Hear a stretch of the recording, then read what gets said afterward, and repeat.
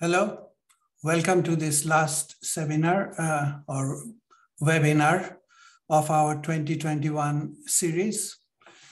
Let me try to share the screen to get into my presentation.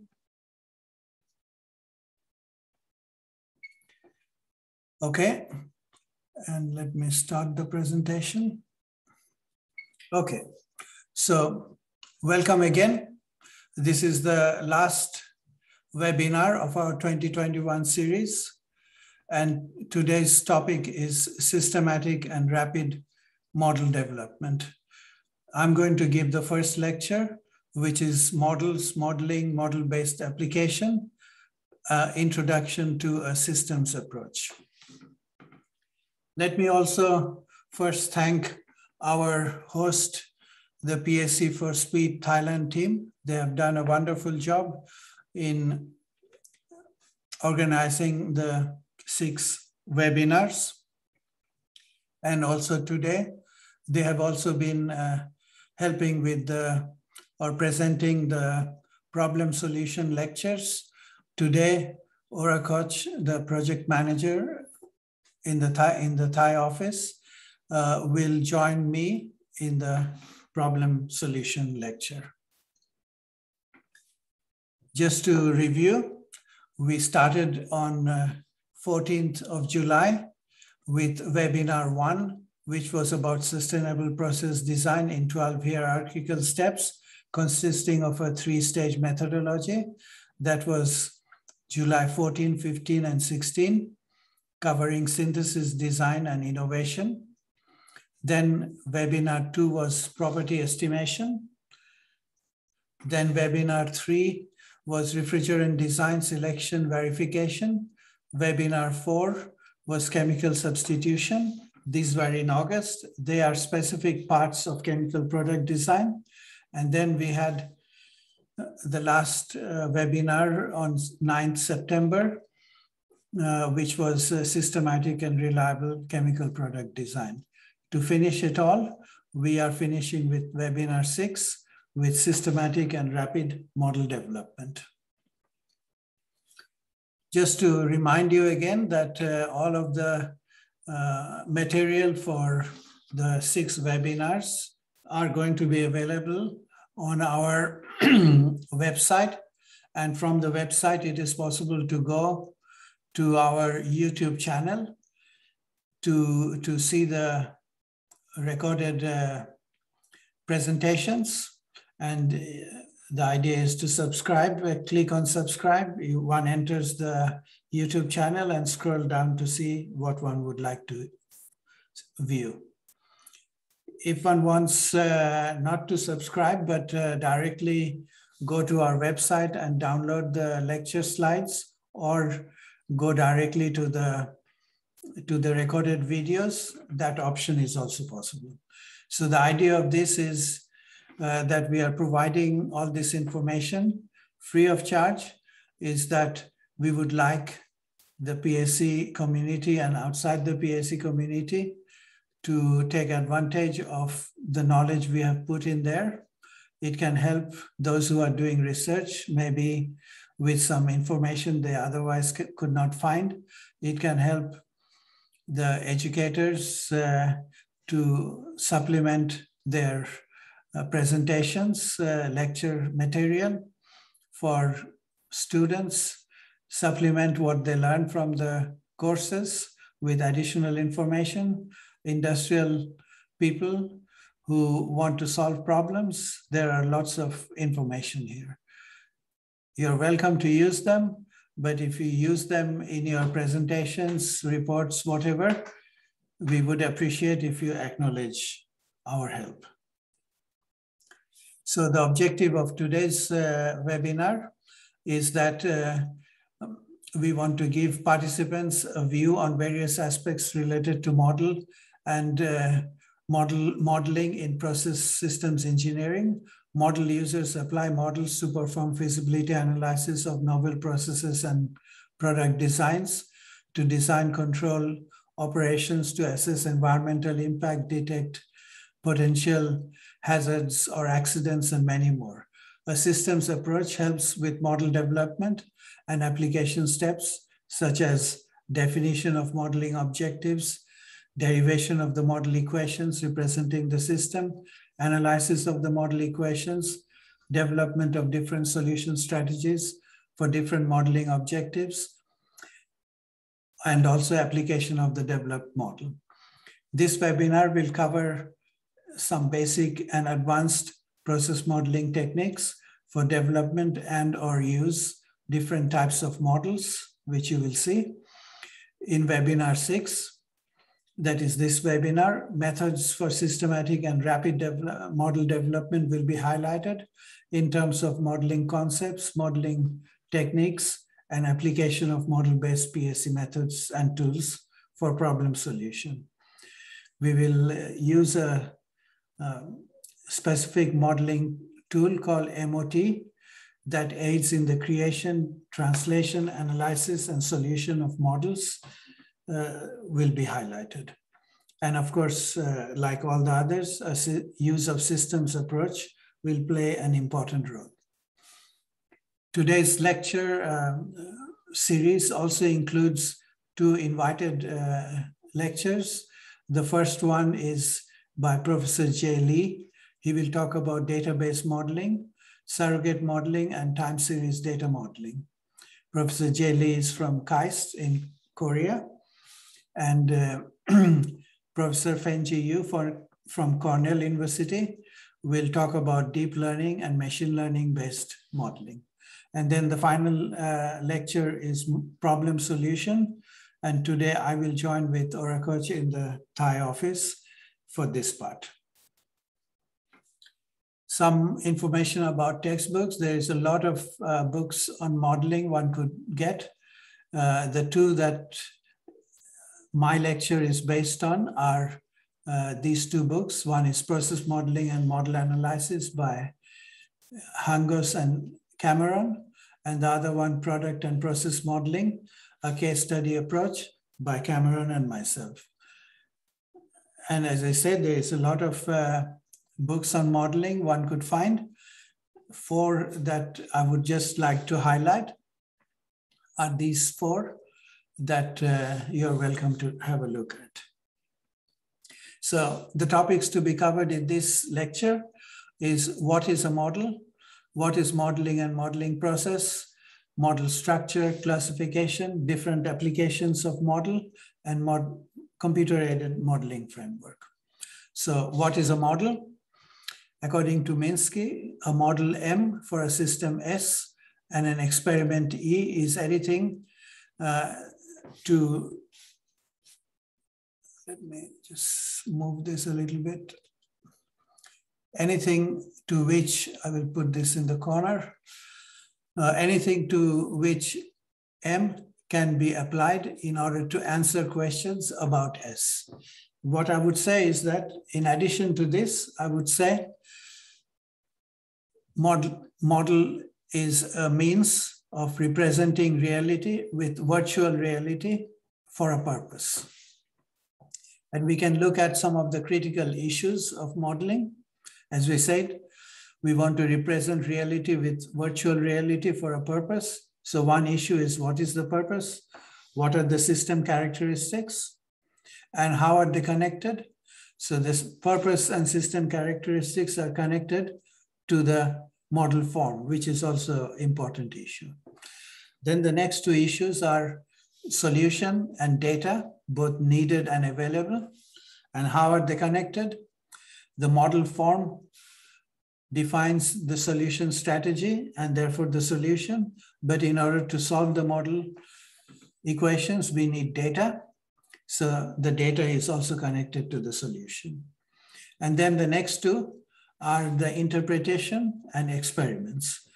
Interpretation is related to the solution, but in interpreting the solution, we also need some data. So data is very important and central to all kinds of activities. And at the same time, the data needed and data available have to come from experiments. So experiments are also something. So then I will give you some modeling wisdom, not my wisdom, is given by George Box, who says that all models are wrong, some are useful. If you have been watching CNN during the COVID crisis, the CNN medical expert, Dr. Sanjay Gupta, has been citing this statement quite a lot. So model, a definition of model, more practical, that I like from Hangos and Cameron book is model. It is a pattern, plan, representation, or description designed to show the structure or workings of an object, system, or concept. It could also be the study of a miniature of the actual. The model objectives need to be clearly defined. And if we look at this figure, we can see in the top, we can see the reality. And here we see the model, which is a partial representation of the reality. The question is, are we capturing all the important parts, the essential parts that need to be identified? Are we capturing also parts that are not important, or parts that are incorrect, or something that is non-essential? So it is very important, therefore, to define what we want in the model. If the idea is to study this part of the system, then this have to be captured. Does this part, which was not needed, but we have included, affect our model and its performance? Does this part affect our model that we did not need, but we have incorrectly identified? So all these questions can be answered if we define our problem and model objective correctly. So the model objectives need to be very clearly defined. So what we are talking about then is this virtual reality of the actual system. Some examples of process models. Here is a typical chemical process or petrochemical process. If we identify each of the unit operations there, I'm not showing all those unit operations in the figure, but let's say some of them. We identify each of them. And then if we have a library, like in a process simulator, we'll have library of unit operations. Then we simply collect those models from the library of unit operation models, configure them as they're configured in the process, and then we perform mass and energy balance. That's a typical example of process model. A similar one is a simulation of models for simulation of wastewater treatment facility. The only difference between this and the previous is that the process is different, the models are different, the flow sheets are different. And so the same simulator on the left will not do the simulation for this. So we need another simulator, and this simulator usually is process specific. This is a general simulator that can cover many processes as long as the same models are needed. Usually here, the models could be different. And then we can see that we do have a process, we have a model. Now we want to use this model for a drying operation and control the drying operation. Then we identify all the unit operations and the sequence in which they are operated, and then create dynamic models for them, and then create a way to use the dynamic model to study the control of this process. So here we need dynamic model, here we need steady state model, but different kinds of steady state. In all cases, we are modeling the mass and energy balance and associated phenomena models. This is another dynamic model for control, but here we are not trying to operate for a specific condition. We are looking for how we should control the shutdown of a process. And during shutdown of a process, surge of gases in a compressor can take place, and we would like to avoid that. So from a safety point of view, this is also very important in order to be able to model so that we do not have any difficulties. And then an example of multi-scale modeling and also population balance modeling. We have a fed batch metallurgical reactor where different metals will be extracted at different conditions. How should we operate that?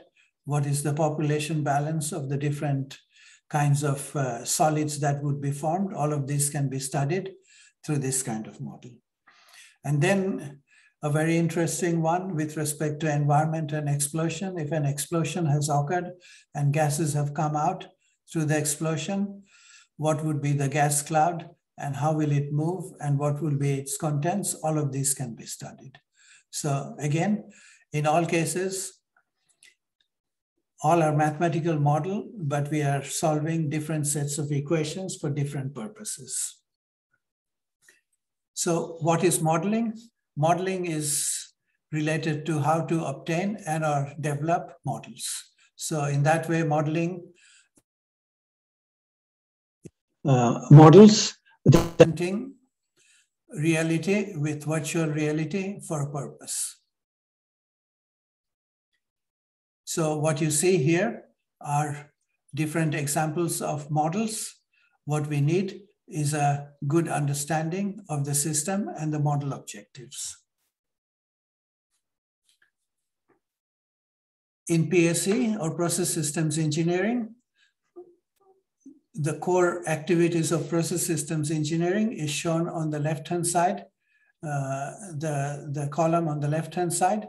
And these are 5 core activities: numerical analysis, computer science, synthesis, design, optimization, synthesis, control theory.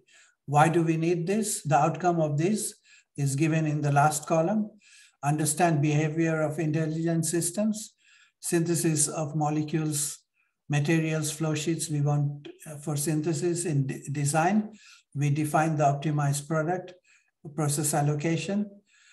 Optimization, we give the optimized solution. Systems and control theory, we process and plant-wide control, structures and controller design.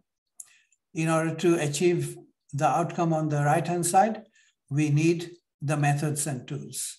So these are simulators, synthesis methods, design methods, programming techniques, control techniques, and so on. In all of these, modeling is a subtopic and plays a very important role. And then we can see for each of those kind of problems that is on the right-hand side, and the problem that we want to solve is for different systems, which is on the left-hand side. How are they connected?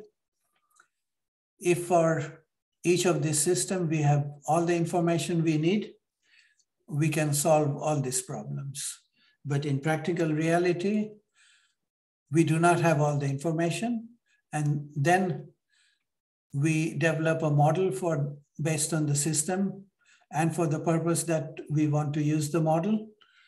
We solve the model equations, generate the missing data, and then once we have the data, we use the model to solve these problems. So model-based systems needs to have model, data, numerical solvers, algorithms, methods, and many more. Examples of model-based systems: process synthesis, process simulator, control monitoring system, planning, scheduling, and many more. Note that the role of modeling should not be just to replace experiments, but much more. So what is the modeling process? As we talked about, we have a real world, and we want to represent the real world with a virtual world. So we convert the real world into a virtual world through a mathematical problem definition, or you can say a mathematical model. And then the mathematical model needs to be solved, and then we need to interpret the solution if it is correct. we stop. If we're not, we continue until we have the right model. And in a more expanded manner, we can show that to define the modeling problem, we need the problem definition. What is the purpose, where we want to solve? What are the controlling factors within the system? That is the important essential parts. What is the problem data? Do we have some data already available? So this defines the problem. Based on this, we construct the model. That means generate the equations representing the system. Then we solve the equations. And then once the solution is obtained, the first verification is to check whether the solution is correct, numerically correct. And then once we have confirmed that, we check whether the model is representing our system in the way we wanted it. If not, we go back and we can change any of the items in the problem definition. So it's an iterative process. It can be very fast, it can be very slow, depending on the person solving, depending on the tools used, depending on the objectives, and so on. And what we would like is to, through a systems approach, reduce the time for model development.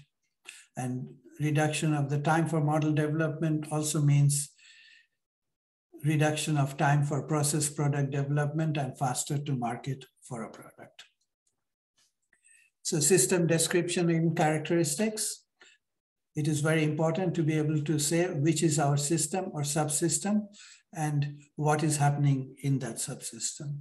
So in the picture, you see a kind of a modular diagram of a process with a distributed system like a furnace, a two-phase system, a one-phase system, a mixer, connection between two operations. And then the figure on the right shows, just 1 minute, I want to check.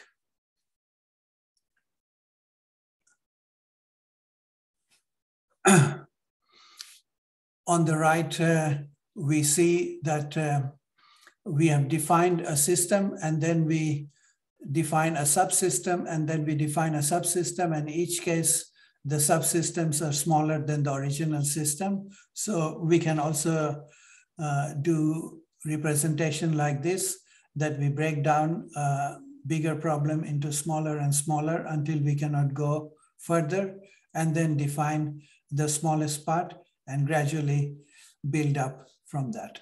So we can decompose into smaller and smaller parts, and then we can combine into bigger and bigger parts. And for each of those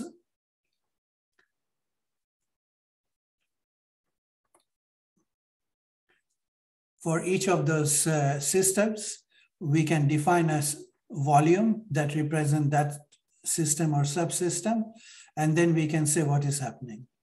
Obviously, a volume that represents as a black box means that we don't know anything inside the system. All we want to know is if we give something into the system, what is going to come out. And usually based on data, we should be able to calculate that. So that is like a black box. But if we say that within the system, it's, for example, a one-phase system like this, everything is perfectly mixed. So there's no concentration or temperature gradient. We do not need, therefore, a distributed system. We can use a lumped model or one model representing the whole subsystem. Or we can break it down into two phases, and these two phases are in equilibrium, and we can say each phase is perfectly mixed. So we need equilibrium conditions. We need equation for each phase. And then we can do many more. We can say within each phase, things are not perfectly mixed. Then we need a distributed model for each phase, and so on. And then ultimately, we can say that it's a distributed system, but we have particles, and then we need population balance kind of model. So depending on what system we have and how we describe them, the system characteristics then will lead us to different kinds of model equations or model forms. And in chemical engineering and related engineering domains, the most important thing is that we actually apply conservation of mass, energy, and momentum. So which means that whatever comes into the system and whatever goes out of the system has to be applied and has to satisfy the conservation principles. So then we have one set of equations that represent the conservation principles, and that we call the balance equations. And then we have constraint equations, like, for example, equilibrium between vapor and liquid, conditions for surface temperature, conditions for different operations. And then, so all those conditional equations we call constraint equations. And then we have a variable theta that is also within the balance equation. That is actually a set of properties, and those properties are obtained from constitutive equations or phenomena models.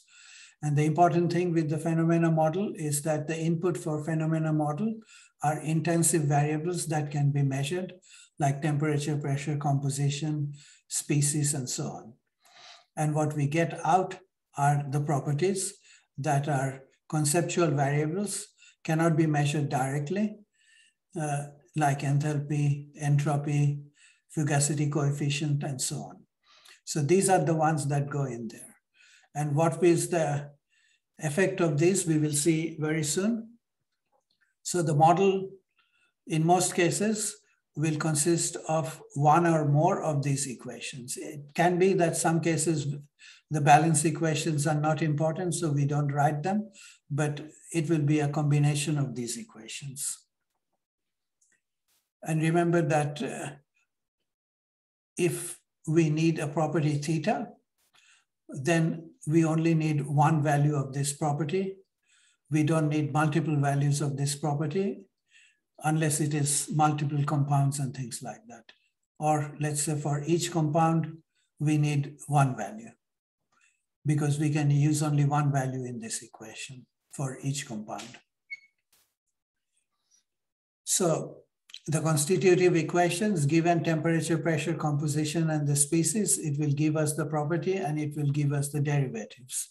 And these derivatives are also very important, which you will see afterwards when we use the model in different applications. Because if temperature, pressure is changing here, they have to change according to the derivatives here. We cannot arbitrarily change them.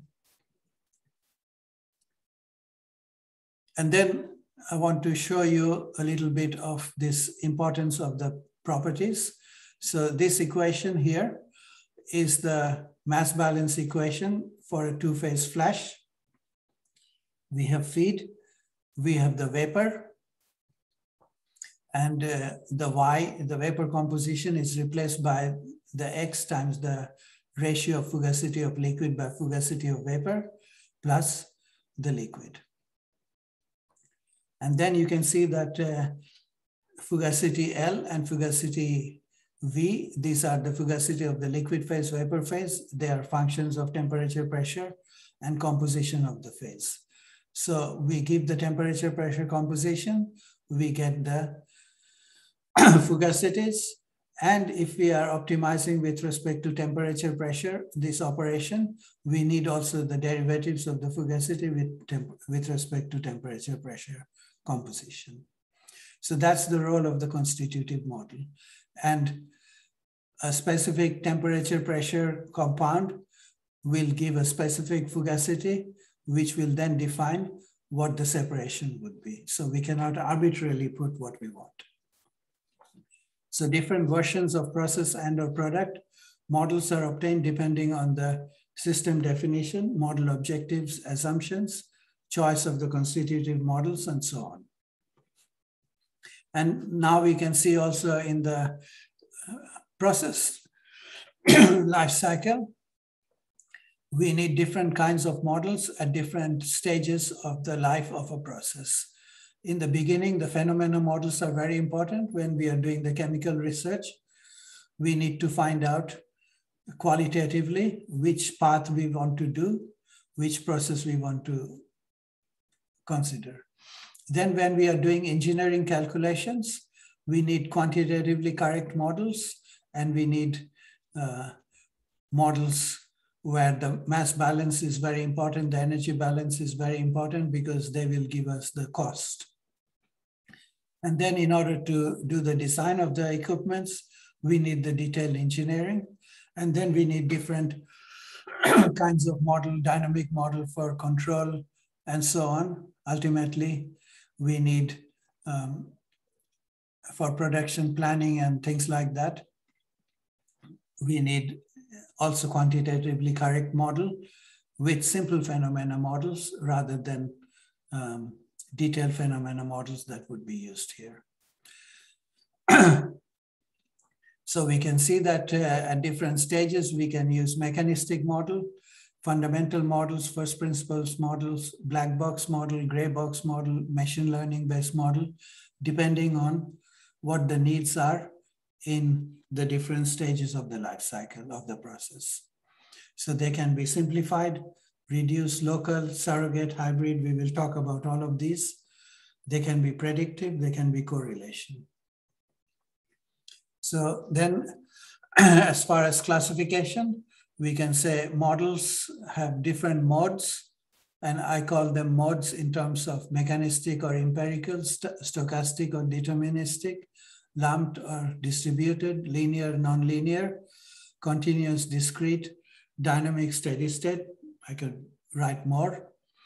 And different modes of model give us different types of model equations. Deterministic will be nonlinear algebraic equations, ordinary differential equations, partially differential algebraic equations. Stochastic will give another form of equations. Lumped will be ordinary differential equation. Distributed will be partial differential equation. Linear will be algebraic, linear, ordinary differential equation, continuous, discrete. So we can have different types of model equations. Different types of model equations give us different kinds of problems that we can solve with them. And I'm just showing you for the case of ordinary differential equation, distributed systems and lump systems. And here we can also say algebraic and then nonlinear and algebraic, nonlinear and linear. So one more branch can be shown. And then if we have these, then we know that we have a mode of model, we have a type of model, we know what kind of system it is. And then we can say, is it simple or complex? Is it single scale or multi-scale? Is it simplification or reduction? Identification or regression? Different kinds of problems, applications that we will have. And I will highlight each of these. So let's take the model structure with a simple example. Let's take a CSTR reactor with a feed. Actually, I want to have two feeds. Single phase, whatever liquid comes in goes out. And we can say that we want to study this and want to study the effect of inlet change, study the dynamic behavior, because we want to control the process. Plus minus 10% accuracy is enough. The system description within the volume that we will describe the CSTR. We can say that there is a first order reaction, perfect mixing, adiabatic operation, equal inflow, outflow, constant properties. Because the properties are constant, we can just calculate the properties and put the values. So we do not need a constitutive model for those properties. So, but we may still need constitutive equations because there is a reaction. We need the reaction rate. Maybe there is a transfer of heat or mass. We need those. Property relations are not there. Balance volume relations may be needed. Control relations and equipment constraints may be needed. All of these constitutive equations will be needed in addition to the balance equations. And then the condition will be that there is control, there is no equilibrium, but there are defined relations. There is initial condition in the CSTR, there may be boundary conditions. So if we take those description and we write, so first we have the balance equation. The first top equation is the mass balance, then the energy balance. Then we have the constitutive equation for the reaction rate. And then we have the conditional equations, which says that is defines MA is equal to concentration times volume. This is moles per liter. So then moles per liter multiplied by volume gives us moles. And similarly, the enthalpy is a function of specific heat and temperature. Specific heat is fixed, so we do not need a model for specific heat. Similarly, this one, and then the valve function is given. So these are then the conditional equations. So we have the three sets of equations and we have the complete model. Now, I will show that how from this single model, we can generate other models as model extension, model reuse, and even generation of new models. So we have the CSTR. I just added an extra feed. Then if we take out the reaction equation, we have a mixer. If we add two phases to the CSTR, then we have a two-phase reactor, and we have an extra product going out. And if we then remove the reaction from the two-phase reactor, we have a two-phase separator. And if we combine them into a network, we can combine them into many networks, and here is one. So what you can see is that once we have these modeling building blocks, we can use those building blocks to generate our network model, which is actually operations that require lumped modeling. So if we need lumped modeling, this is a good example of lumped modeling. Distillation columns or any staged operation is a lumped model. And then we can also combine them in different ways to generate totally new unit operations, as in process intensification. So in principle, 3 and 4 could be combined together to be a reactive flash. And then reactive flash combined together gives a reactive distillation. Whereas in this case, the reactive stage is at the bottom, and after that is non-reactive stages. So this kind of thing can be done by this concept of model extension and model reuse. So now let's say that we have a generic model or a set of model equations where we have an objective function. Then we have some constraints, process constraints. Those are the conditional equation. Then we have the process model, equation 3. These are the balance equation. Then we have the constitutive equations, property models. And then equations 5, 6 are also the constraint equations, that is the conditional equation. And equation 7 is a model to generate networks. And then this set of equations can give us or represent any kind of system that we want to represent with models. And the system would be algebraic equations, the differential algebraic equations, partially differential algebraic equations, discrete, and in terms of optimization would relate to LP, NLP, MILP, MINLP, and so on. And there is real variable, integer variable, process design variable, which is the actuator, the, the input variables, that is D, theta are the parameters, properties, and X is the process variables. We can solve it in many different ways. Direct solution, solve all of them together, decompose them into different parts and solve them in different parts, and hybrid, a combination of all of that. So here is an example of the kinds of problems we will solve. Here are the equations. If we only want to solve equation 3, it is a process simulation problem. If it is also equations 4, 6, then it is a product simulator problem. Sorry. If we solve equations 1 and 3, then it is process optimization. And if we solve all the equations together, then it's a very big, complex problem. I'm not talking about the solvers here. This paper gives a very good review of all the different solvers that can be used for different kinds of problems. So if I summarize, we have a system. The system is represented by a model.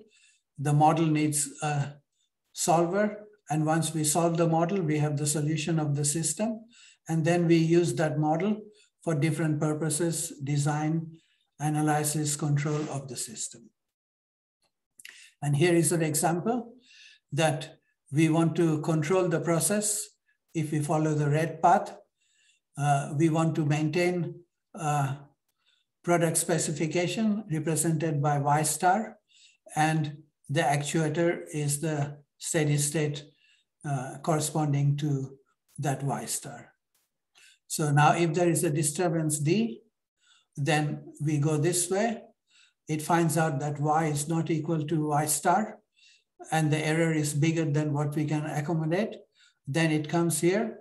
The controller then looks at the difference and suggests a change in the actuator, and the new actuator comes this way until we have the Y controlled, even though there is a disturbance, by changing the actuator. We can also change the set point and it will be the same.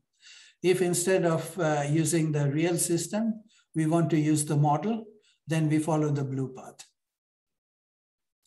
And so the question then is, when we use the model, which form of the model should we use? Should we use the simple model, simplest model, or the most complex model? What kind of model? What form of model? Those are the big questions. And the optimizer, so we can solve the problem for controller. We can also solve the problem for optimizer, because in optimization, we want to achieve a design specification, which is given also by Y star. So Y star in control is a control variable, in optimization is a design specification. And then we want to change the design variable, which in control is the actuator, and in optimization is the design variable. And then once we get the optimized U star and Y star, we want to maintain that operation with a controller. So optimization and control is very much linked, but the question is, what kind of model do we use? Do we use dynamic model in all cases, or steady state model for optimizer and dynamic model for controller? There are many options, and we will see. So let's look at the concept of model simplification and linearization. We have the reactor, and we have a separator, and then we get the product here, and the unreacted material goes back. We can take this process and use the models in a process simulator and simulate it dynamically, steady state, no problem. If the models are there, we can simulate that. So one example of model simplification is that we can play with the variables of the model and make some assumptions so that we can end up with lumped parameters like Damkohler number and a simple relationship. like this or like this. If VRK divided by F1 is the damp column number. So the damp column number can be used here as well as here. And what happens, and we will see what happens with if we have a model like this and we play with this. We can get, taking this equation, damp color, the smallest damp color number can be 1, and it must be usually bigger than 1. As damp color number approaches 1, for small disturbance in F1, we get big disturbance in F2. And that is called the snowball effect. Or in reactors, when the conversion is not very high, it is possible to get snowball effect because of this. And if you use this equation and a second order reaction, second order kinetic model rather than first order, it is possible to get, when you plot conversion or composition versus damp color number, you can get output multiplicity. So for the same damp color number, you can get 2 compositions. Which one is correct? It turns out that while this kind of analysis is very important to find out very quickly where problems occur, if we look at it in more detail afterwards, what we will see is that when we use a simulator, it's very difficult to find the other multiple solution. It can be that one is easy to find, but the other one can be very difficult. And that is because lumping and delumping of variables into parameters can cause this kind of effects. We can also linearize the model. That means take the Jacobian and take the derivatives and apply Taylor series expansion and get a linearized model where A, B, C are constant. And then for disturbance rejection until around a steady state, we can easily use a linearized model rather than a detailed model. So that is simplification and linearization, and it is very common practice to use these. A more interesting one is model reduction, where the first I will show is the thermodynamic analysis, where we can take the model and do a thermodynamic analysis to convert this set of equations into a smaller set of equations. So we manipulate the thermodynamics of the equation of state, and here we will have actually NC plus 1 equations, because we can replace Y in this equation, and we don't need Z, and since we have replaced Y, we will only have this equation. So there is NC plus 1 equation. And then this NC plus 1 equation, after some manipulations, can result in 3 equations. It doesn't matter how many compounds are there, whether there are 10 compounds or 20 compounds, these 3 equations can be used to represent this multi-component system. So that's model reduction. We are reducing the number of equations. We are not simplifying the equations. This will give exactly the correct solution, but find the such a way that we have a smaller set of equations to solve. And more details of this can be found in this paper. Another example is also model reduction and reducing the number of equations in a different way. And this is taken from a very nice example, a very old paper, 1968, a fluidized bed catalytic reactor, represented by these 4 equations. If we look at the eigenvalues, we would see that 2 of them are fast, 2 of them are slow.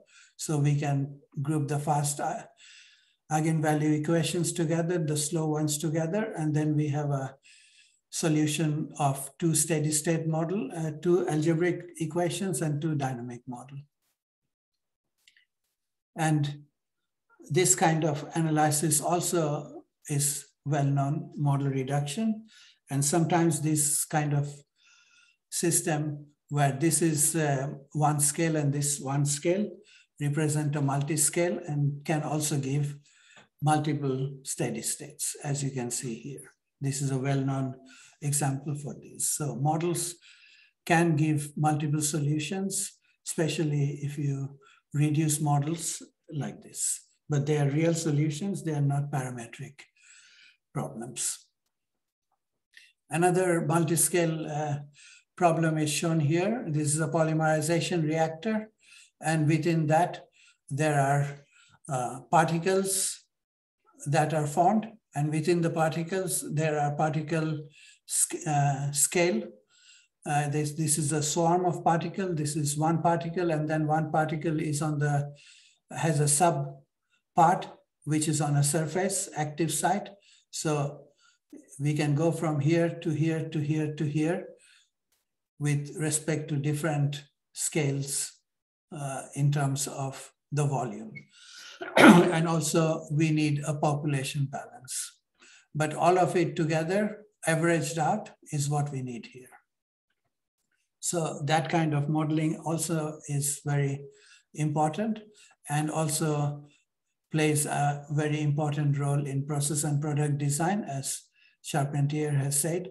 First, identify the desired end-use properties of microstructured product at the small scale, and subsequently to control product quality and production efficiency by multiplying the microscopic formation at the process scale, leading not only to novel product, but also to less waste and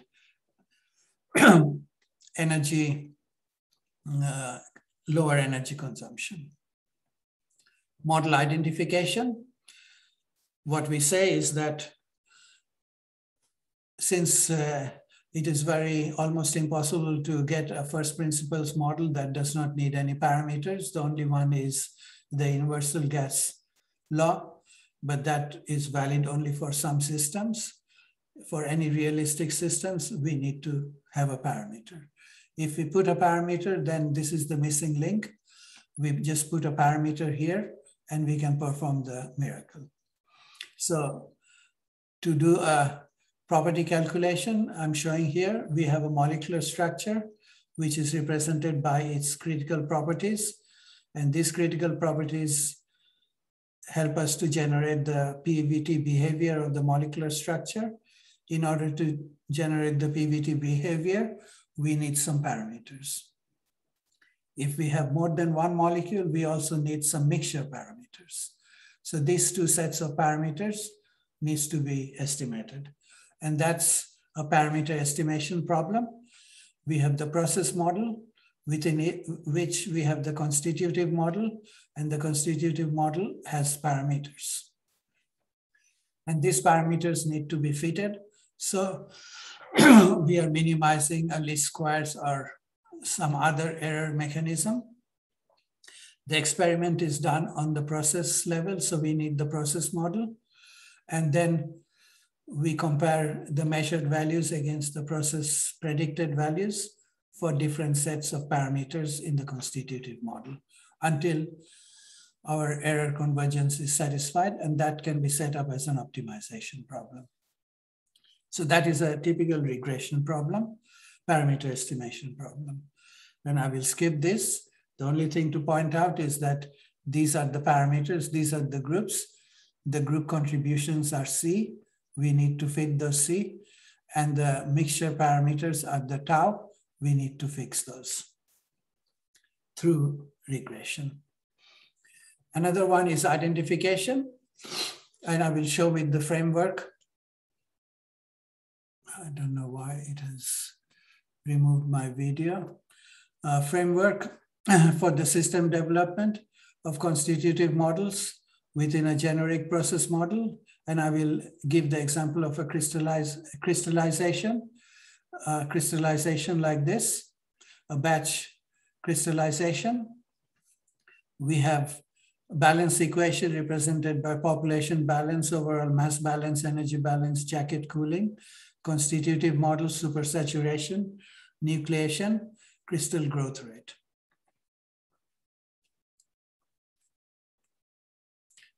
So then for a model-based approach, we need data to fit the kinetic models for nucleation and crystal growth.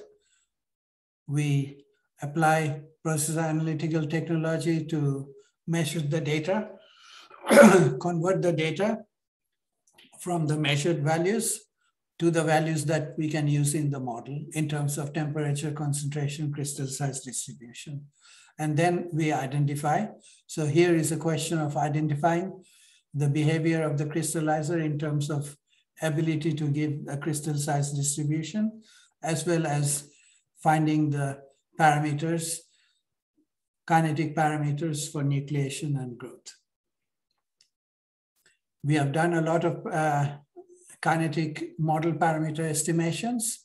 Here are some examples: industrial problems, thermal treatment of gas streams, kinetic model for bio in technology, pharmacokinetics, protein uptake, fragrance aerosol distribution, model discrimination. So I've given the references. One can go to each of them to get these.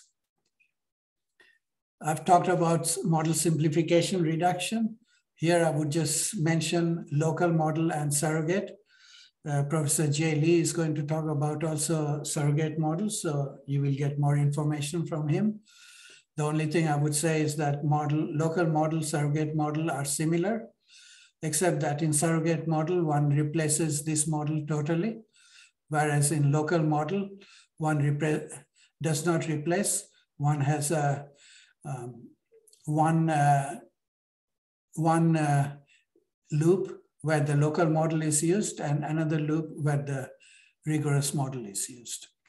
And these were done in the 1980s and 90s, and now the surrogate model represents the total model.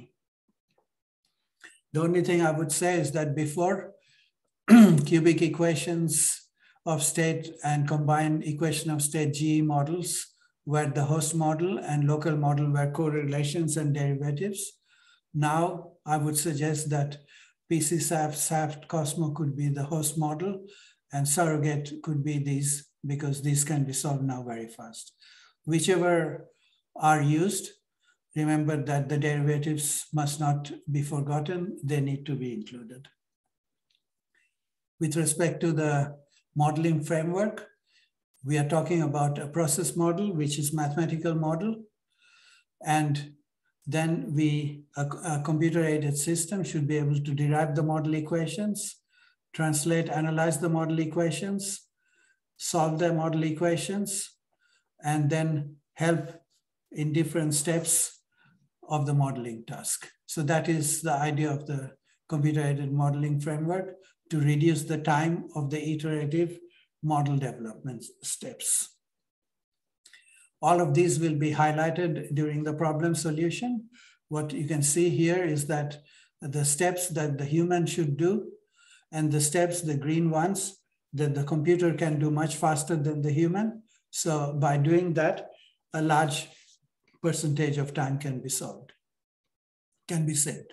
And once we have the model objective or model object, we can use it in different applications. And I talked about model reuse. Here is a template that can be used for model reuse. We have developed the model as we would develop. We will use the model solution steps. I will demonstrate that in the problem solution, but we can take any model, put it into this model template, which will then guide us to generate various versions of that model and combine them into networks and so on. So a model template is what we have developed for such purposes. Also, the equations that I showed, the generic equations 1 to 7, if for each of those type of equations, a library of models are kept or created, then we have a vast source of models, and different combinations of models will allow us to solve very wide range of problems. I will skip this for time and summarize. Models, modeling, and model-based applications are important that enables us to face current and future challenges in product process engineering.